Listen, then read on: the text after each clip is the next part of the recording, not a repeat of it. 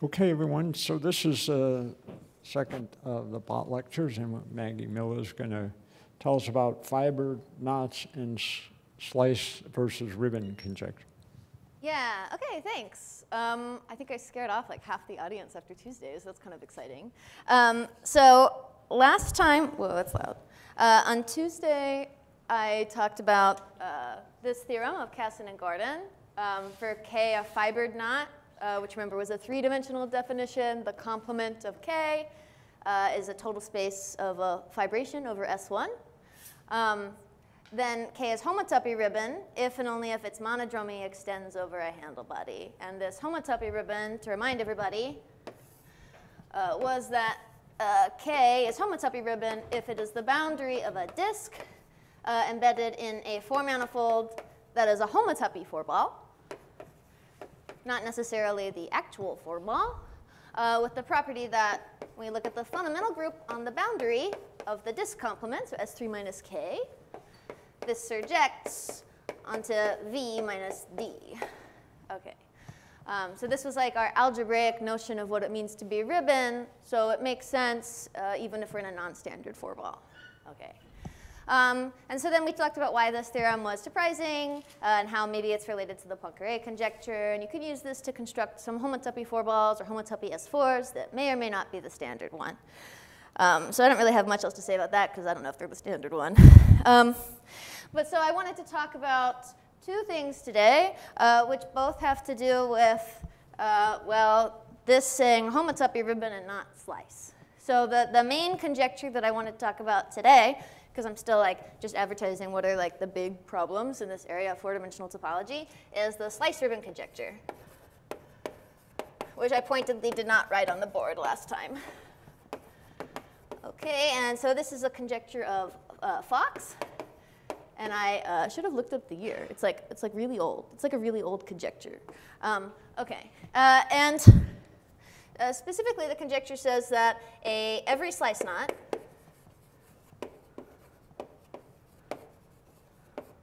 is ribbon.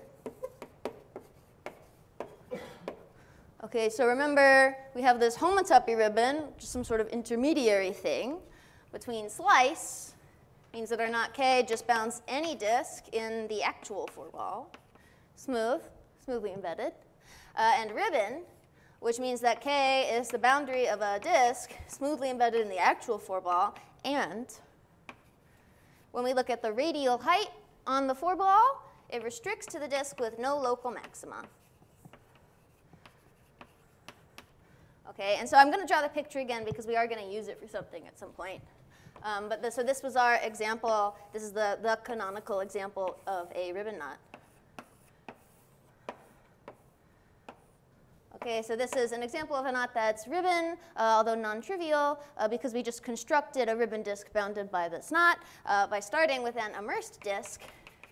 So a disk that intersects itself inside of S3, and it intersects itself in these two arcs. And then we just took two subregions of the disk that contained these intersections, and we pushed these subregions deeper in the fourth dimension so that we get a disk that's actually embedded in B4 because, well, it looks like there's an intersection here, but now we have this extra fourth dimension. Like this sheet is deeper than the vertical sheet, so they don't actually intersect in four-dimensional space. Okay, so this was our ribbon knot from before. Okay. So the first thing I wanted to point out is that if this conjecture is false, which it definitely is, there's no reason to think this is true. I don't really get why this is a conjecture. It's definitely false. But I have no idea how you would possibly prove that it's false. Because, well, not no idea, but it would be really hard to prove that it's false. Really hard in general to prove a knot isn't ribbon without also at the same time proving it's not slice.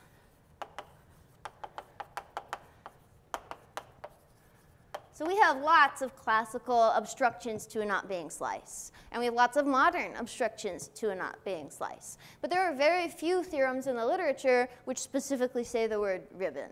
Okay, so this is one example of such a theorem. We see that if K a fibered knot, we have this condition that implies K is or is not homotopy ribbon.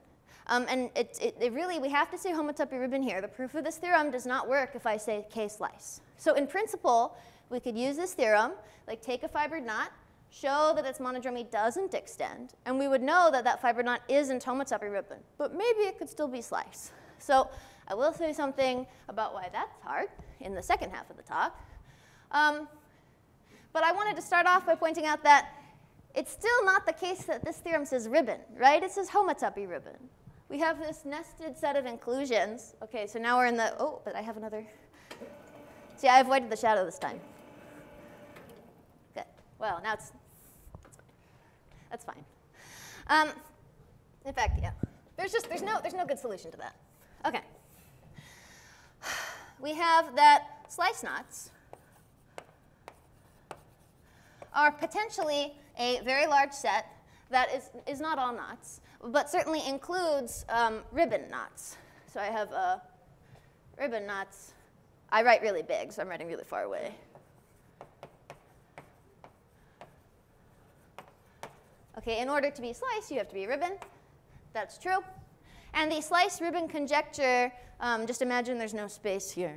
The slice ribbon conjecture says that this inequality is just like, or this inclusion is just like trivial. It's actually equal to. That's a slice ribbon conjecture. But we also have this second definition, homotopy ribbon. And homotopy ribbon allows like an arbitrary homotopy four-ball, but I could restrict to like, what if this is the actual four-ball? And I'm considering the actual four-ball, but I'm allowing K to bound a disk where I just have this fundamental group condition. So I'll write that. This includes homotopy ribbon knots where they're specifically homotopy ribbon in B4. OK? So all of these knots are sliced because they have to bound a disk in the first place. And this includes all ribbon knots because it includes all ribbon disks. And I see I still didn't write far enough because I've suggestively left one more empty space here. So remember, this was somehow our algebraic notion of ribbonness. That's like not a very meaningful statement, but I just mean we looked at a ribbon disk and took like what's sort of the best statement we could say about the algebraic topology of its complement. We could say something about the fundamental group. So call that like algebraic ribbonness. But I'm not very good at algebra. So maybe instead I want to look at the topology of its complement and get like a topology version of ribbonness. And this is going to be a condition that we will call knots that are handle ribbon. And specifically, I'll say in B4. OK, so let me write the definition of this. And this needs to be motivated by looking at a ribbon disk, which schematically, remember what a ribbon disk looks like? I have the four-ball. I have a disk that is smoothly embedded so that when I look at this radial height, which I called something, R or H or something. No, I just said no local max. OK, R. Then it restricts to this disk with no local maxima. So I have some points that are deepest, closest to the center, but no points closest to the boundary, away from the boundary. OK? So what this tells me, and I mentioned this at the level of homotopy last time when I was talking about the Whitehead asphericity conjecture. I said up to homotopy, the complement of this disk is a 2 complex. So what I actually mean by that, and if you've thought about handles, this is kind of a standard thing. If you've never heard of like a handle or thought about handles, that's OK. That's OK. The complement of a ribbon disk. OK, I'm going to have to move this definition to the side. Can always be decomposed as first a 4-ball, which I want to think of as a thickened 0 cell. I'm basically building a 2 complex, but I want it to be a manifold. So this is like sort of a 0 cell. Plus a bunch of thickened 1 cells. So these are like 1 cells. Plus a bunch of D2 cross D2s. So these are like thickened 2 cells. And they're all attached appropriately as if I were really building a thick version of a CW complex. So okay, if you know handles, it's a 0 handle and 1 handles and 2 handles. Okay. So this tells me homotopy information, but this is also like a topology fact. This is really restrictive. It tells me a lot about the complement. And well, I can't talk about ribbonness in a general homotopy 4-ball because I don't have a favorite Morse function in a homotopy 4-ball. But I can talk about this kind of decomposition of the complement in like any manifold. That always makes sense. So in general, definition, we say that a knot K is handle ribbon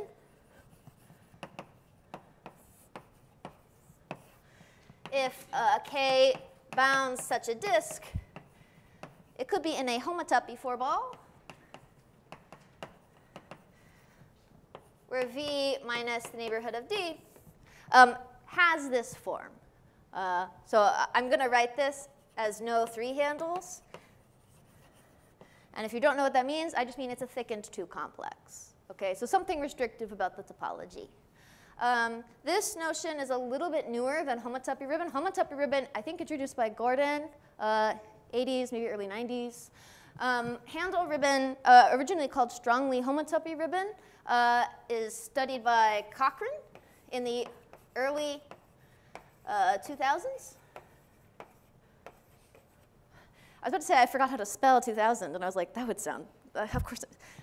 Anyway, Cochrane in the early 2000s, and he actually maybe would have, he actually called it homotopy ribbon. It just actually wasn't homotopy ribbon, but it was just a more convenient notion for him. And then Jeff Meyer called it strongly homotopy ribbon, and then Alex Zupan thought that was confusing and gave it this name. So I like this because it sort of captures that we're measuring ribbonness in terms of handles, which are these pieces of the complement. Okay. So if we look at this set of inclusions, the sliced ribbon conjecture says that all of these inclusions are equality, right? So in order to disprove the sliced ribbon conjecture, you just need to show one of these inclusions is not equality. I mean, it doesn't really matter which one, but in practice, if you're looking for a counterexample, the inclusion that you're looking at would really change which set of invariants you're considering, okay?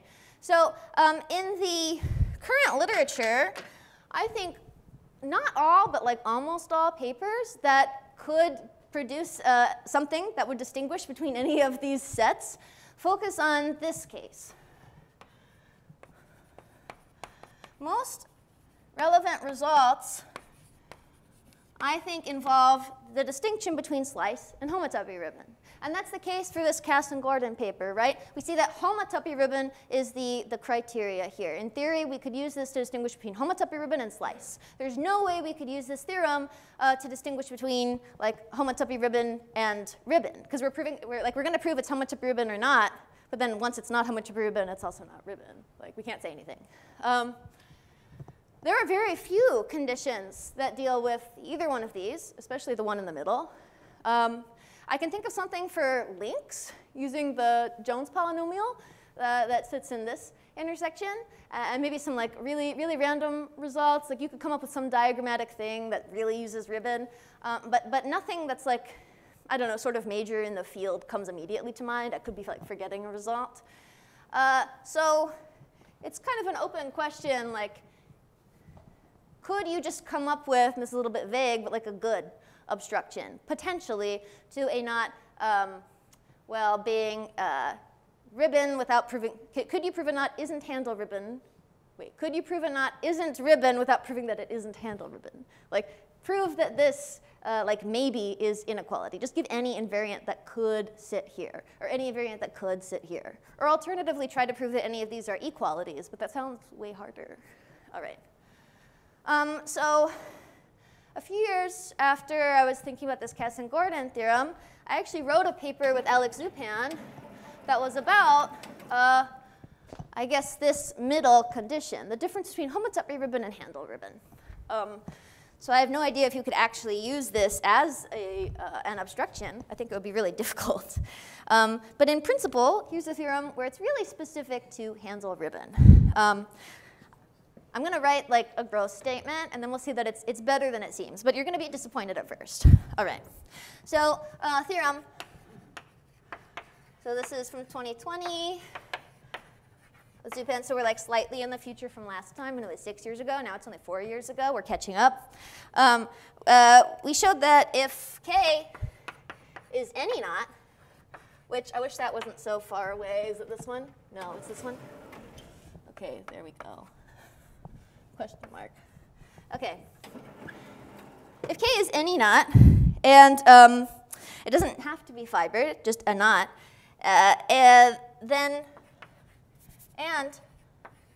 or I'll say then, K is handle ribbon if and only if, and this is the part that's going to be disappointing, but there exists some circular Morse function on the complement of K to S1. The standard form for such a circular Morse function would be to only have index 1 and 2 critical points. I'll just say like no minima, no maxima. So it's just like a normal Morse function. Like, you know, S1 is covered by little r's. So it's just Morse in each of those intervals. It doesn't really matter that it's to a circle. This is like a normal thing to do. If there's a Morse function with no minima or maxima, and this particular Morse function extends over, well, we write extends over handle bodies. It extends over B4 minus some disk bounded by K. In fact, I don't have to like specifically say this. Just if it extends, this will be the form of what it extends over, with only index 2 critical points in the interior, and with the regular fibers being handle bodies. OK, so that seems really bad. Like, I'm the first to say that. It is a very restrictive form of extension. And it is interesting to note that, in fact, here, we're saying that we can construct one. But in fact, we can actually choose this disk. I could have said if K is any knot bounding a handle ribbon D, then instead of saying if and only if, I'll just say there exists a Morse function that extends over that specific disk complement. Okay? So let's compare this to the Casson-Gordon theorem. In Casson-Gordon, we have fixed boundary data. We have a knot K, and we have a fibration of the knot complement. That's the same thing as a Morse function to the circle. It just doesn't have any critical points. That's what it means to be a fibration. Okay? And then Casson-Gordon say there is some disk where, in fact, this particular boundary data extends. But they can't control what the disk is, right? Here we have the opposite situation, where actually, I can actually control what the disk is. I can make it be, if I happen to know K is handle ribbon and bounds a handle ribbon disk in actual B4 even, I can fix this particular disk. But then the cost is there just exists a Morse function on the boundary. Like, I don't know what it is. Even if K is fibered, like, and there is like a really nice circular Morse function, I don't know if I'm getting that one. I could get like a really bad one. So there's like a trade-off. I would say I don't know which is worse, but clearly this is worse. We can admit that. I don't know. I like that it's not specific to fibered knots.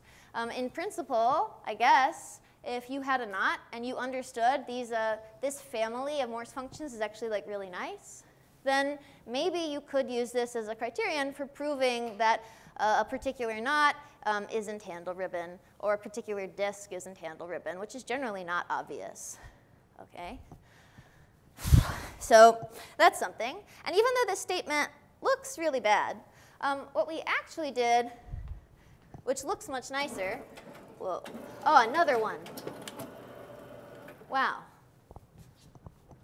But what about, oh, I was writing on the board back. Oh well, it's gone now. Okay.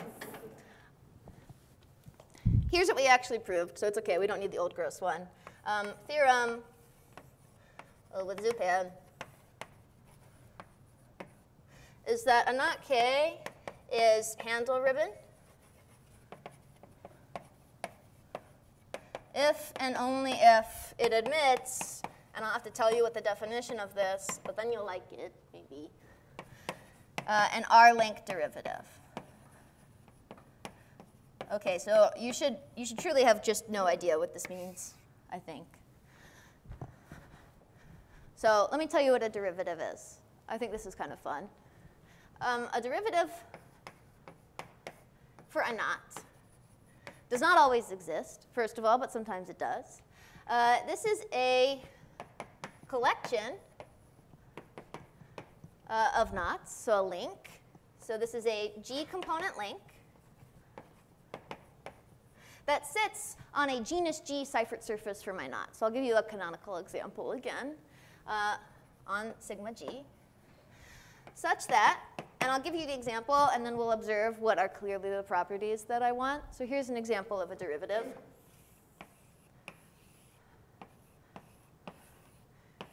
Here's a knot K. Here is a genus 2 Seifert surface for my knot. So this is 3 disks. I have these 2 yellow ones and a green one, which are banded together at each of these crossings. We could figure out the Euler characteristic. This is genus 2. I need to find a genus 2 link, or sorry, a 2-component link sitting on the surface. Well, here's one circle that sits on this surface. I have pushed all my chalk down here. Here's another curve that sits on this surface. See how when they go through this twisted band, like if red is below, then it comes out on top? That's why I drew it like that. So these are 2 disjoint circles on the surface. Well, if I call this L, I want the linking numbers of all components of L to be 0. So I want this red and blue circle to not actually link each other in 3-dimensional space. And I want it to be the case that the framing, which I'll say framing, on each component of L is also 0. So both of these things are true in this example. If we investigate this link, it's kind of mysterious what it looks like at these crossings, maybe, but I could figure this out. I have red. And first, it goes through this twist region here, and it's twisting to the left. So red goes over blue. And I have this middle part. And then, coming in from the left, it twists the opposite direction. So red actually folds back over blue. OK, so I have this link. It's an unlink. So clearly, linking number 0, those components don't link each other. And when I say framing, what I mean is, on the surface, I need to keep track, if I follow this red curve, of how many times do I twist as I go around once. So starting from this point, when I go through this crossing here, I twist halfway around to the left. Like I do like a 180 twist to left-handed. This is my right hand, but I'm doing it backwards. But then I go through this crossing, which is the opposite way. Like I twist right, and that cancels out. So by the time I've gone halfway around, I actually haven't done any twisting at all. And then the same thing happens with the other half of the circle. I twist to the right, but then to the left. And it all cancels out, and altogether there's no twisting. So that's what the framing is. And that's true for the blue circle, too. So this is called a derivative. They don't always exist. It's a special thing. You might have heard of something called algebraic sliceness. It's the same thing. It's just a geometric definition. But we can use derivatives to do cool things. For example, if I go to my diagram of a ribbon, come on. Which one? Oh, that one. Of a ribbon knot with this ribbon immersed disk. From this immersed disk, there's like a standard way of getting an embedded surface in S3 of positive genus. What I would do is wherever I have one of these intersections, well, I'm just going to sort of delete a whole neighborhood of this intersection. If you know what cut and paste is, I'm doing cut and paste, but I'm not going to say that. That would be a lot. And instead, I'll take a surface where locally, where there was an intersection, I have 4 disks, sort of in a square. And they're all glued together at these 4 crossings by 4 bands. All right? And then away from those intersections, the surface looks exactly the same as it did before. So now there's not actually any intersection anymore. This is a nice embedded surface. But I decreased the Euler characteristic a lot. And in particular, for each one of these moves, I ended up adding 1 genus to the surface. So this is a genus 2 surface.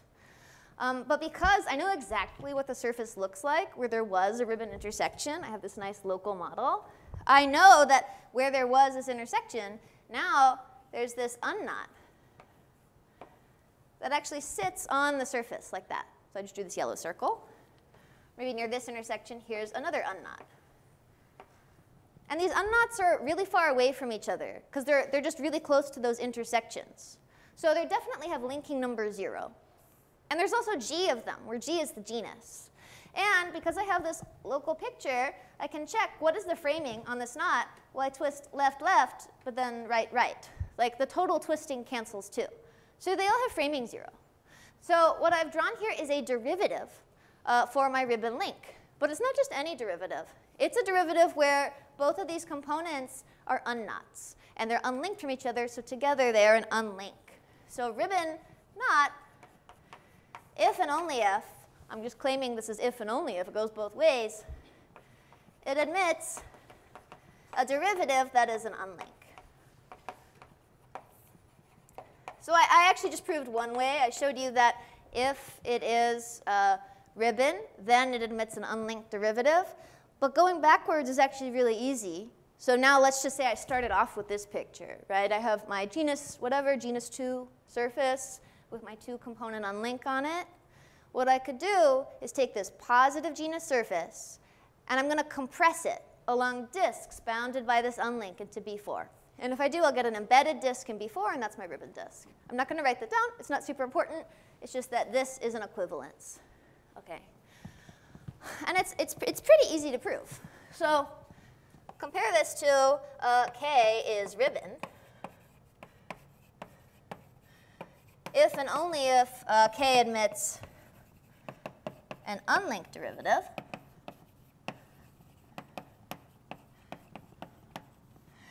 and well, here's a conjecture of Kaufman. And I do know what year this was, 1982. It's been open for like a little while. That's a long time. Which is that K is slice.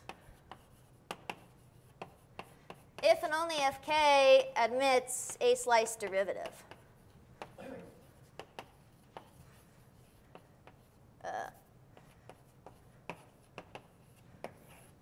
So if this were true, I mean, I know it's a little self-referential, but it would give us an idea for how to search for sliced disks for a knot.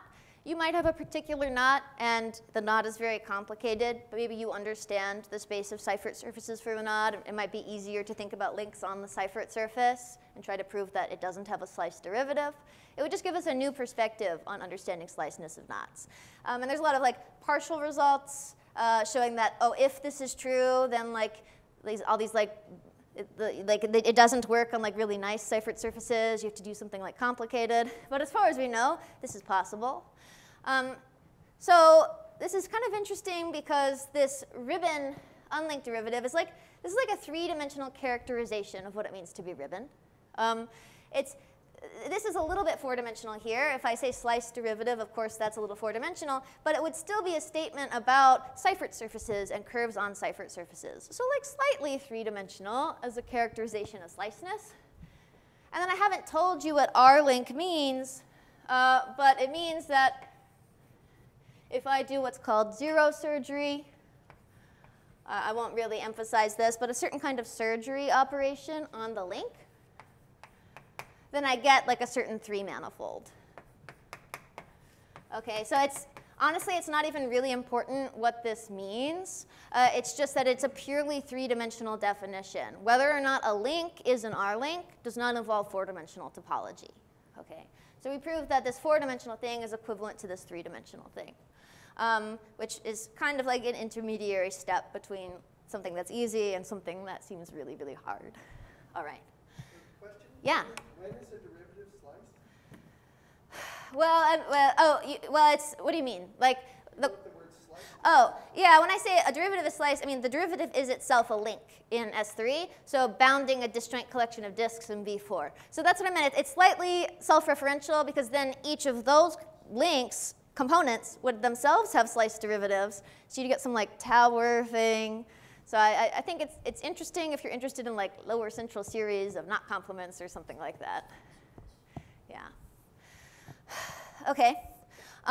So this was the first thing I wanted to tell you about just sliced ribbon conjecture and intermediary conditions and sort of where we are with potential obstructions. But now I really do want to talk about the Casson-Gordon one, because that's kind of like the best one. So that's the good statement, which really does follow from this like bad statement that is hidden behind the board. We don't care about this anymore. That was bad. But it got us this like three-dimensional thing. This is going to be in my way.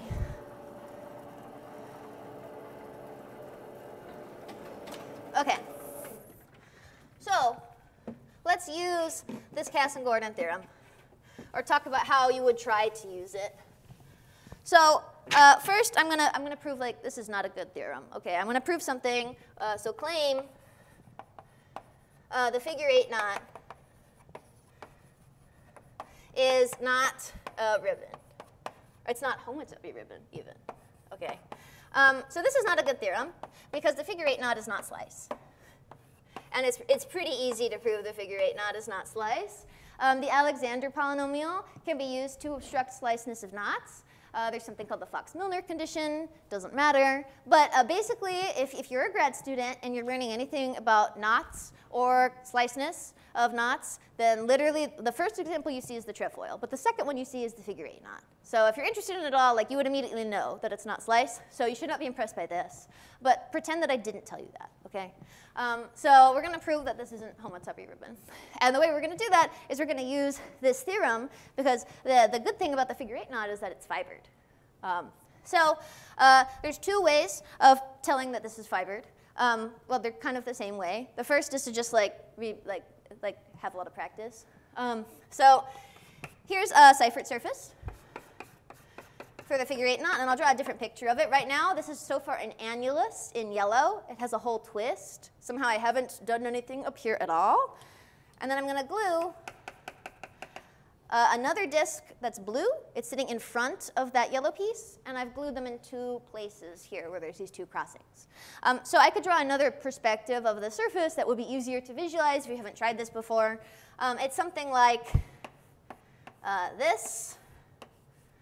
It's, there we go, no.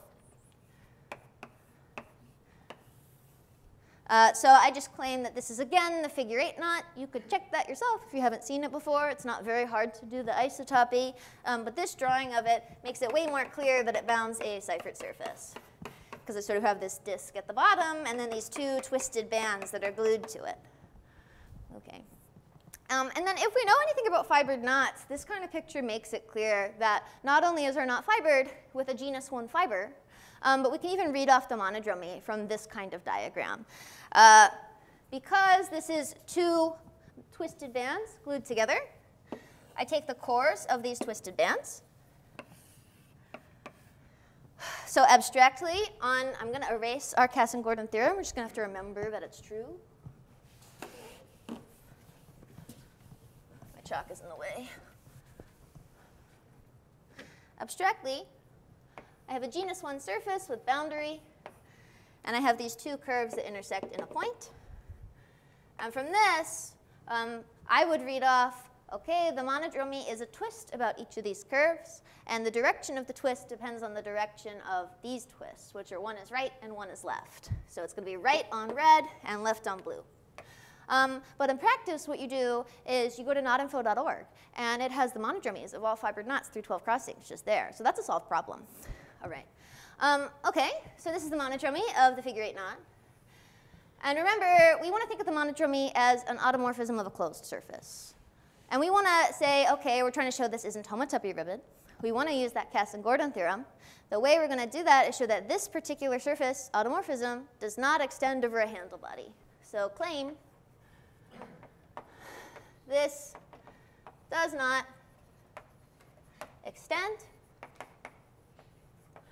over a solid torus, because that would be the genus 1 handle body.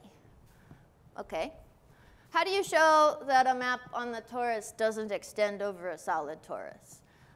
Well, if it extended to a solid torus, well, then in the solid torus, or on the boundary, I would have some curve that bounds a disk in the solid torus. And like this disk has to map to a disk after I apply the automorphism. But, well, there's only up to isotopy. There's only one disk in the solid torus. It's the same one, because it has to be like this essential disk, which means up to isotopy, like this curve on the boundary has to be fixed. So like this is really restrictive, right? This is genus 1 is like the best case. So this is something that I can check, because in fact, forget isotopy, like it's the same thing, but that means the homology class of this curve has to be fixed by phi, right? That's really easy to check. I just have to figure out what this particular automorphism does to the first homology of my surface, and then I'll just check if there's like a class that's fixed or not. Okay. So let's see, what does this automorphism do? When I said this is a right-handed twist along first red, and then a left-handed twist along blue, what I mean is, well, I have this genus 1 surface, and first I'm going to do a right-handed twist on red. So that means red stays exactly where it is, and really these curves should be oriented if I'm going to talk about homology. So red stays where it is, but anything that intersects red, like the blue curve, instead of just intersecting and going straight through, it first has to twist to the right.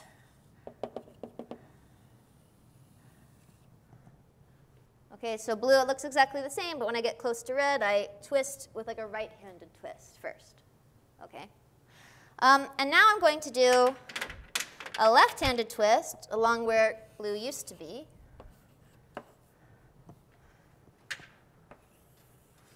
OK. So that means wherever anything intersects this twisting curve, which I've drawn in green here, instead of going straight through the intersection, I first have to twist to the left around the green curve. It's called a Dane twist. So red looks something like, oops, almost the same, except when it gets close to this green curve, I have to twist around to the left. So like that. Okay, so it's oriented curve. And blue also intersects green. So it looks the same away from the intersection, but then when I get close, I have to twist to the left. OK. So this is the monodromy of my fibered knot, the closed version. I have this genus 1 surface. I've just told you what this automorphism does to each of these curves. And they generate H1, so now I can tell you what the map on H1 is. So this monodromy, which I'll name phi. Okay, what is phi on H1 of T2? What is the induced map? Well, in terms of this basis, which I guess I'll call like, you know, A and B. I almost wrote A in blue and B in red. That'd be weird.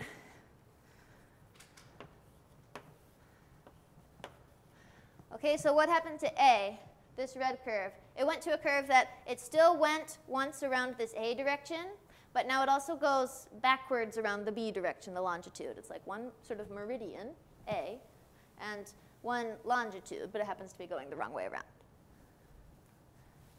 So something like A minus B. What happened to B? Well, it went to a curve that goes actually once in this meridian direction, although backwards.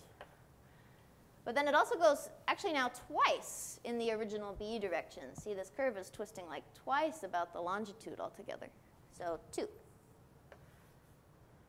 OK. So something like that. Yeah?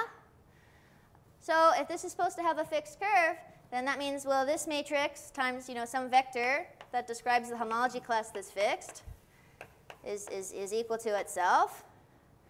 Okay? But then this tells me that, okay, we'll just write out these equations. X minus y is equal to x, so y is 0. That's the top row.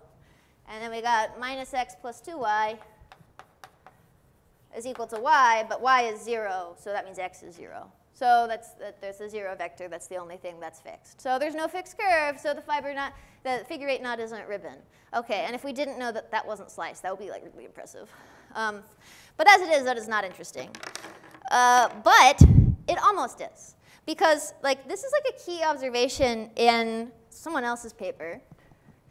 A paper by Miyazaki in 1994,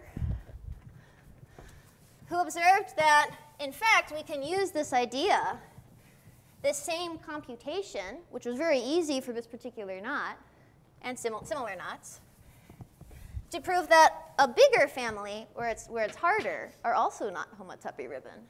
So theorem Miyazaki, 1994. I'm going to say something very specific. He proved a more general statement. But he proved that no cable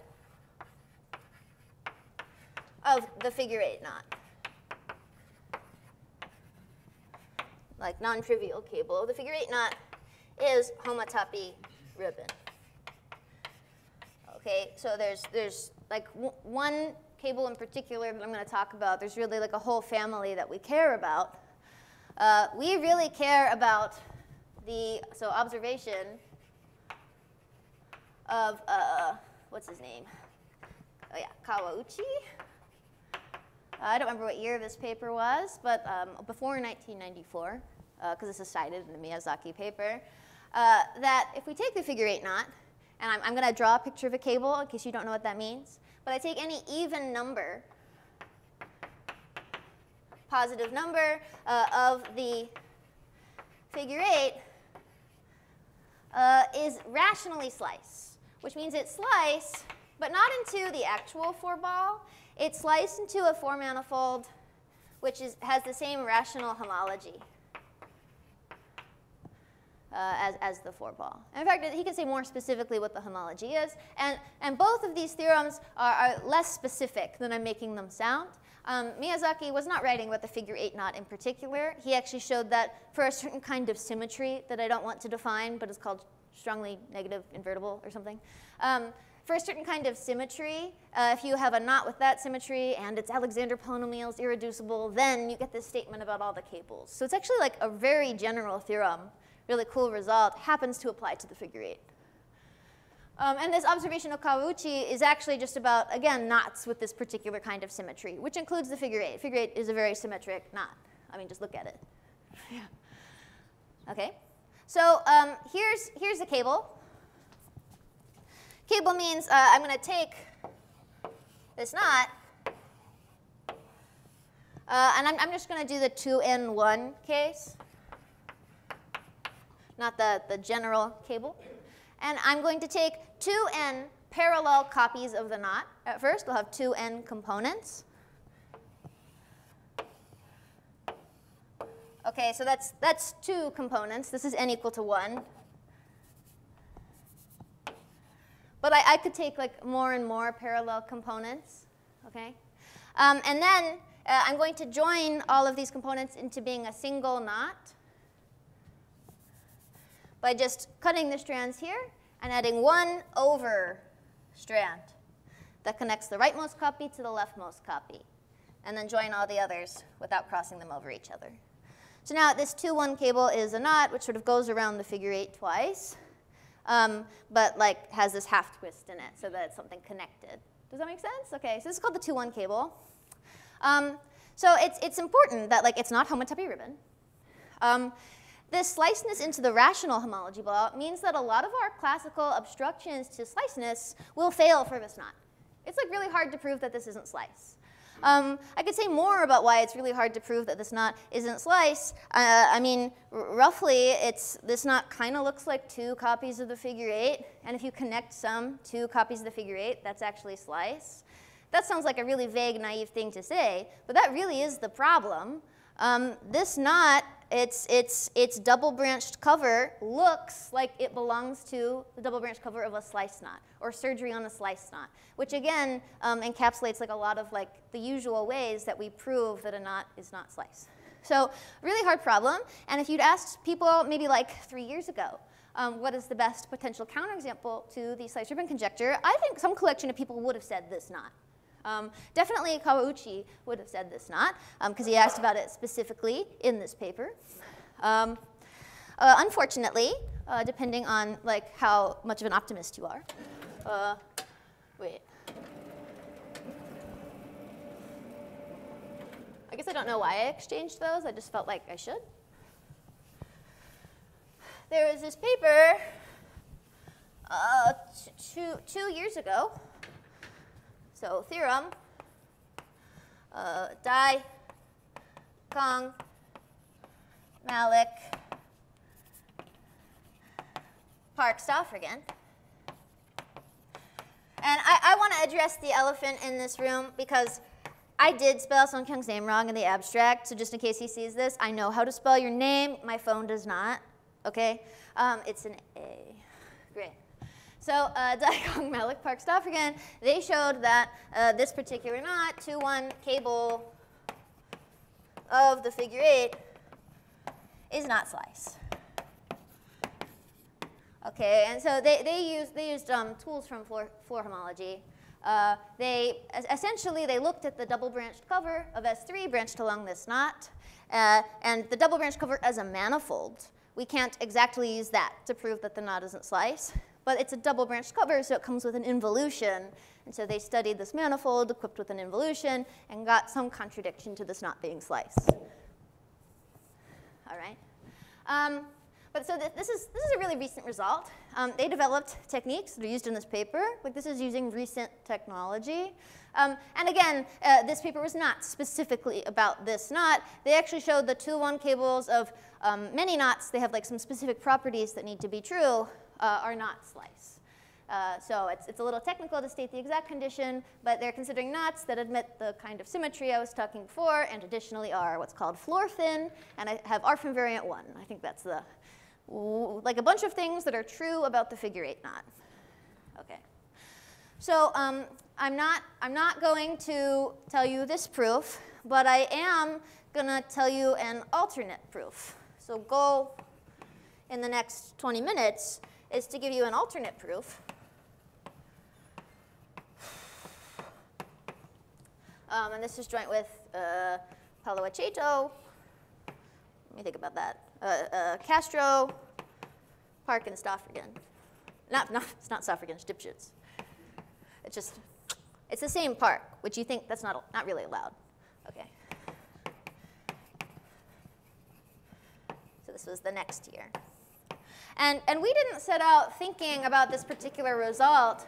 I mean, we should have, because we were at our aim square, which was supposed to be about this Casson-Gordon theorem. But we were like ignoring the rules entirely, because we just didn't have an idea about it. And so like we were just thinking about whatever, like, oh my gosh.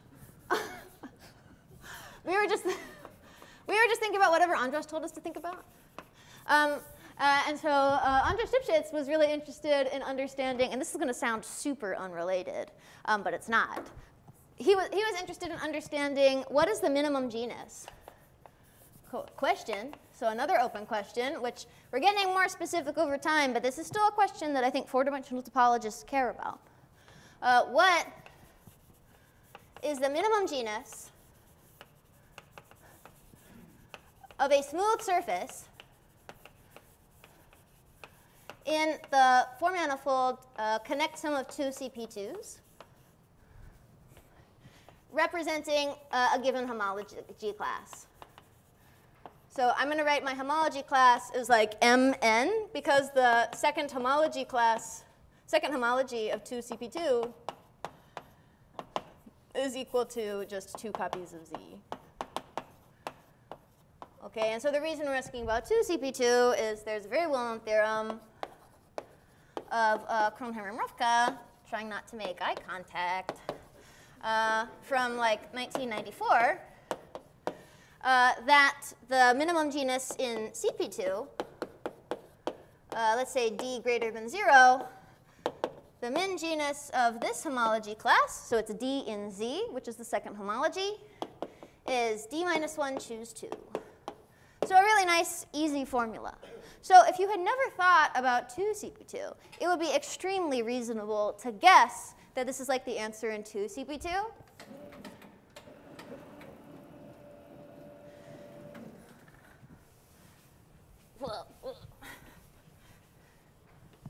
So I think extremely reasonable to guess that the genus of the homology class Mn should just be the sum. We have m minus 1 choose 2 plus n minus 1 choose 2. That's fine. Unfortunately, that is like super not true. Okay, so this is like Mn greater than 0. And this is like really far from being true. There was a cool paper like 2 years ago. Marco Marangon, Allison Miller, not me, different Miller, no relation. Arunima Ray, and again Stipsicz. They were not giving the first examples where this isn't true, but they were exploring the limits of like how far from being true this is. And they showed that if m is bigger than 3n, then no, not the minimum genus. The minimum genus is lower than this bound.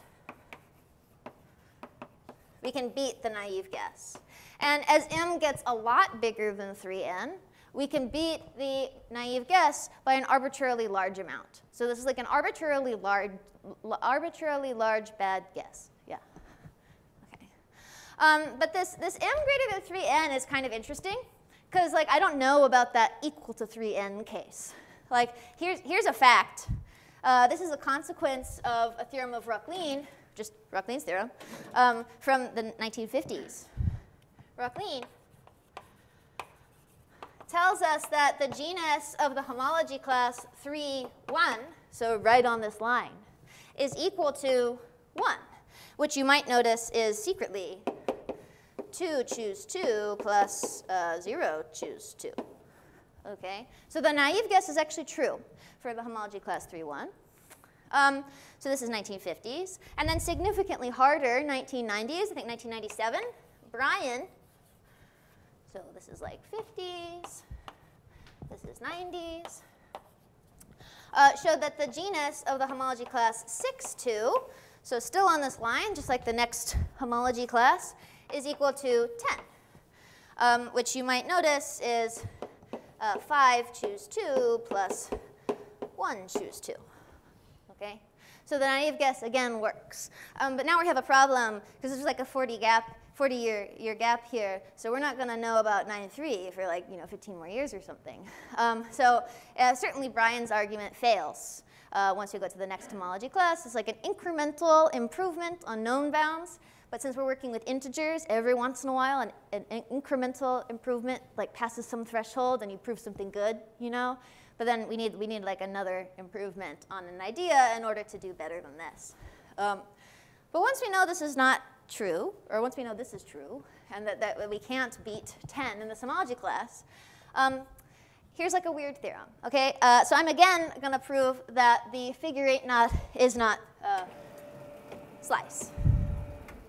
So let me erase my homotopy ribbon proof. We're just going to prove it's not slice now, so that's redundant. And again, we're forgetting the Alexander polynomial exists. That would be easier. So claim, this knot is not smoothly sliced. Okay? Well, here's the reason. I'm going to suppose that it is sliced, and I'm going to get a contradiction. All right? What I'm going to do is assume that it is sliced. And I'm going to start building a closed surface inside of 2CP2. So here's what 2CP2 looks like. You might remember from a first semester in algebraic topology that the complex projective plane is like the only thing that you compute the cohomology of, probably. And it has, it's built from a 0 cell, a 2 cell, and a 4 cell. All right. So, well, what is 2CP2?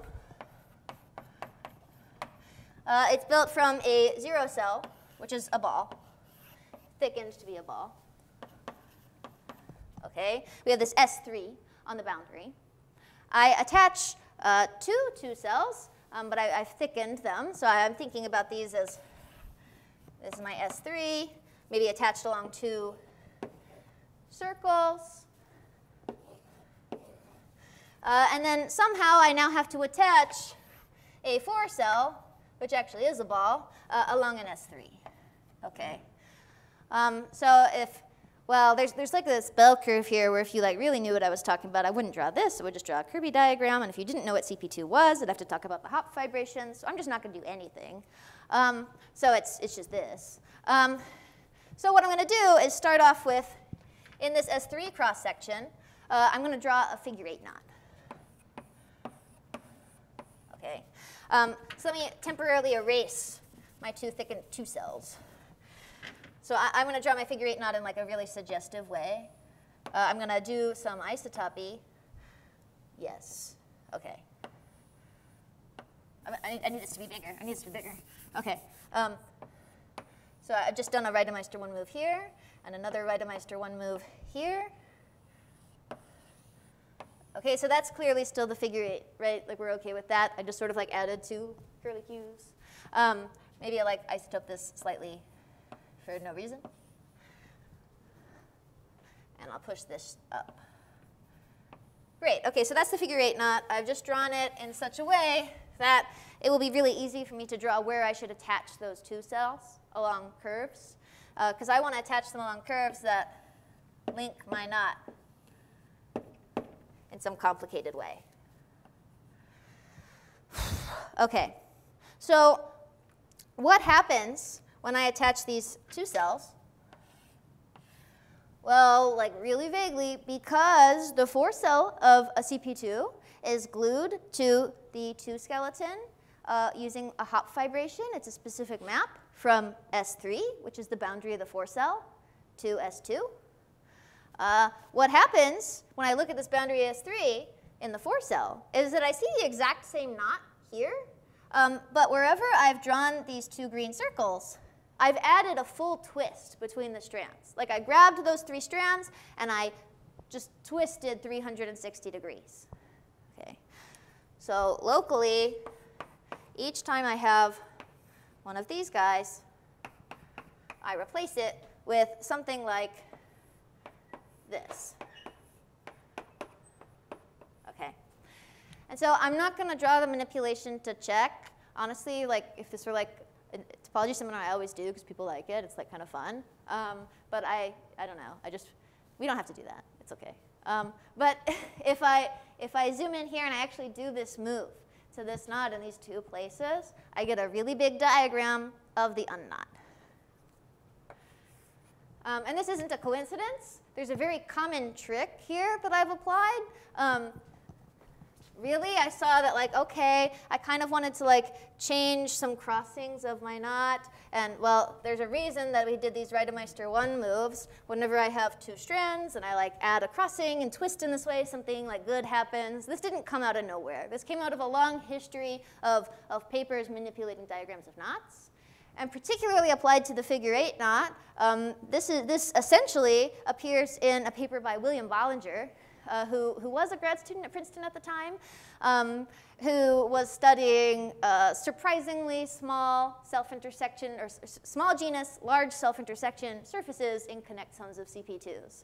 So this is like not a random picture. But I end up building a surface. Well, I have this sort of annulus in the middle here. I've assumed that the figure 8 knot is slice, which means in this bottom 4 ball, I could consider a slice disk for the figure 8. And at the top, I get an unknot, which is definitely slice. So in the 4 cell, I could consider a slice disk for the unknot.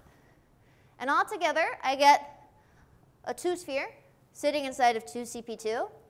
And the rule for how you read off what homology class a surface represents inside of a connexum of CP2s is you just count how many times it intersects the generators of homology, which means I'm going to count how many times it links these two circles that I used to do the twisting. So when I zoom in on my diagram here, well, I have to orient my knot in order to count how much it links something. And I can check this bottom circle. This particular knot links it 3 times. And each time, the strand is oriented pointing up. So it's really 3 algebraically. I have this other circle where it looks like it's linking my knot 3 times. But if I follow my finger around this knot, I see 2 of those strands. I'll have upwards facing arrows. But then I'll have this last time where I come down. So the linking number, actually 2 of those cancel out, and it's 1.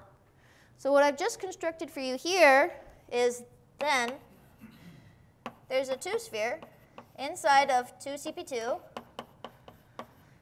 representing the homology class 3, 1, which we know is impossible by this Rocklin theorem.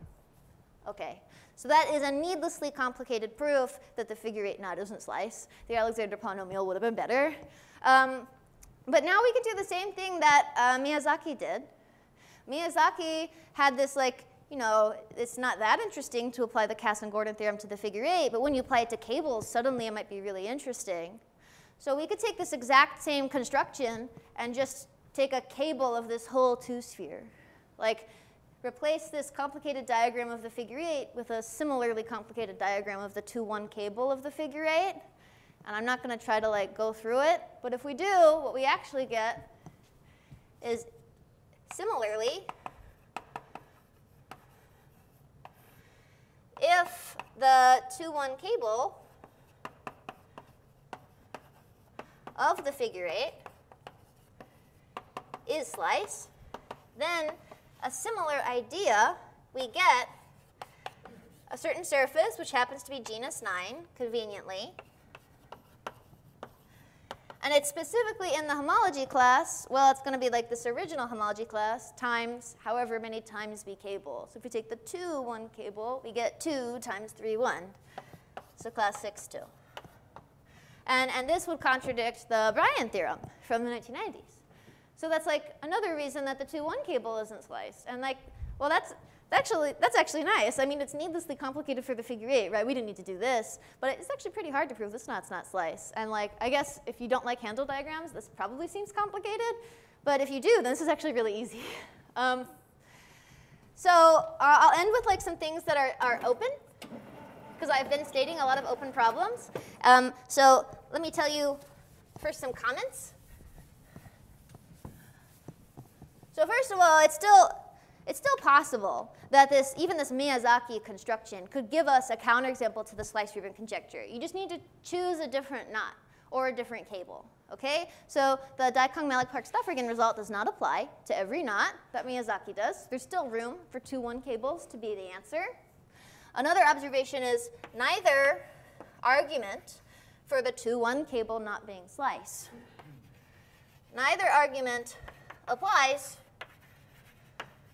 to the 2n1 cable for n greater than 1. In the case, it's easier for me to say what's wrong with this argument. It's because, well, to go from figure-8 to a cable, I had to understand, instead of the 3-1 homology class, the 6-2 homology class. As I take higher cables, I would need to understand the minimum genus of higher, like bigger homology classes in 2CP2. So what we can say is, if the minimum genus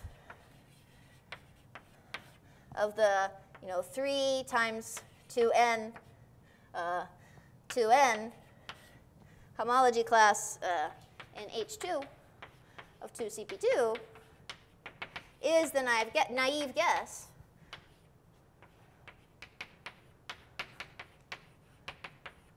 then the same argument applies. But then you'd have to prove this genus bound. That is probably really hard. Okay, so maybe, I mean, I don't know, maybe they're just, there could be one that is sliced, but probably not, I guess. And also, both arguments are inherently smooth. The Dai-Kong-Mallick-Park-Stoffregen paper uses floor homology. I have no idea how they would make that not a smooth argument. This paper, well, we're using smooth topology because we're citing this Bryan result. I didn't tell you at all how Bryan proves this. I mean, this is like, this is gauge theory. This is all very smooth, and in fact, the result is not true if we don't say smooth. It's a result of Lee and Wilczynski.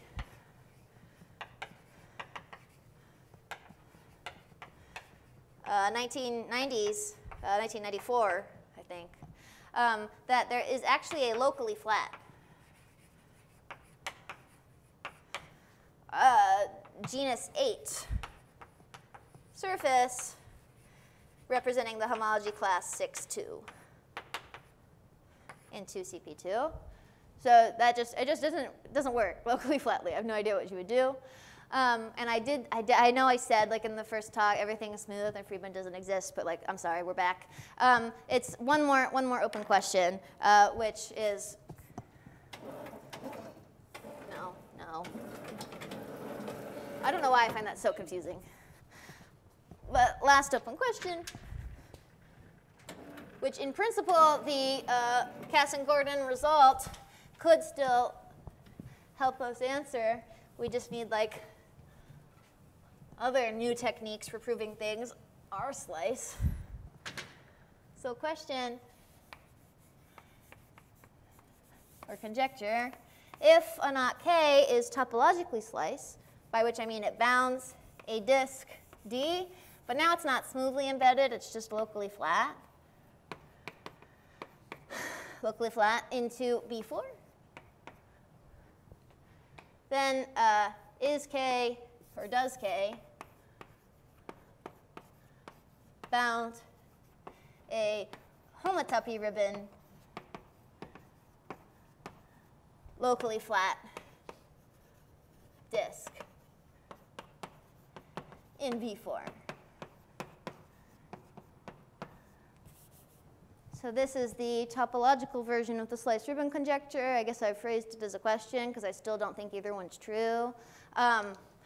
The Casson-Gordon theorem doesn't really need smooth topology. It tells us, again, that this 2-1 cable or any other knot that's fibered and the monodromy doesn't extend is not homotopy ribbon even with a locally flat disk. But if that knot were topologically sliced, bounding a locally flat disk into B4, then the answer to this would be no, and that would be like really good. Okay, so that was the correct amount of time. So I'm going to stop now. Thanks.